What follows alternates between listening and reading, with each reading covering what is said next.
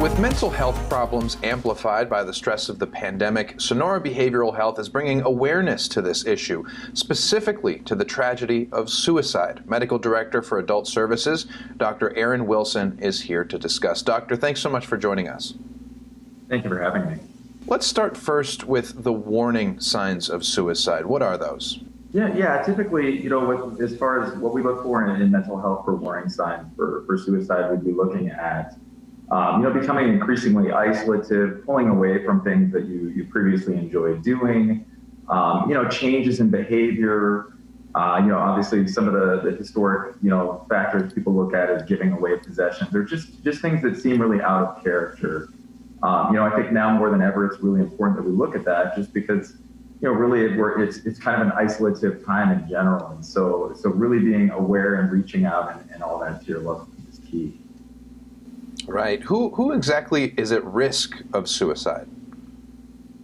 Suicide doesn't really discriminate. It really affects, people of both and all genders. It affects different ethnicities and different age ranges. And so, unfortunately, it really affects pretty much people across the board. And so there's not really one particular group that we worry about. We definitely want to make sure that we're looking at everyone, whether it's early on in life, adolescence, even into late, the elderly and some of the struggles they face.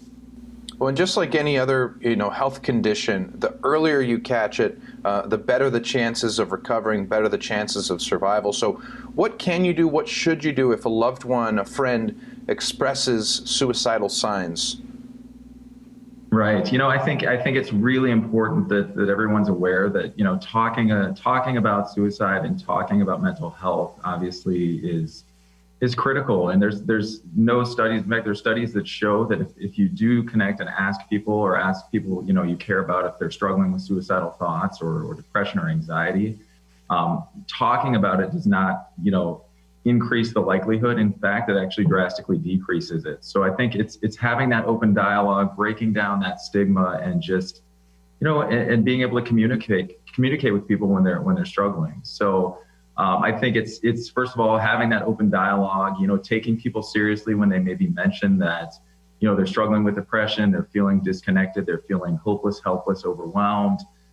Taking those concerns seriously and asking them if there's anything you can do to help. And then again, that the final step to that is, of course, connecting people with help, or at least trying to connect them with some resources. And that's a real big part of it, because a lot of times when you're shut down, you're overwhelmed and hopeless and helpless, you lack that motivation to reach out for help yourself. And so as loved ones, as people that, social supports, us helping them, get to that next level is helpful. It's huge. And people have to know that they're not alone. Of course, they have their friends and their family, but there is help out there, right? So what can people turn to in their time of need? So when people are struggling, I think, of course, reaching out to loved ones is critical. There are a lot of resources. Of course, there's suicide helplines. There are, outpatient providers. There are places like Sonora Behavioral Health and hospitals when people are in that acute crisis. And so there are a lot of levels of care. There are a lot of ways that we can help as the mental health professionals. And honestly, when people come in, I would say more often than not, they feel overwhelmed. They feel like there's no way out. And I think part of the key to getting that help is just realizing, looking at things from the outside, getting that perspective and realizing there is a path forward, there is hope. And that's a big part, honestly, of what we do as mental health professionals.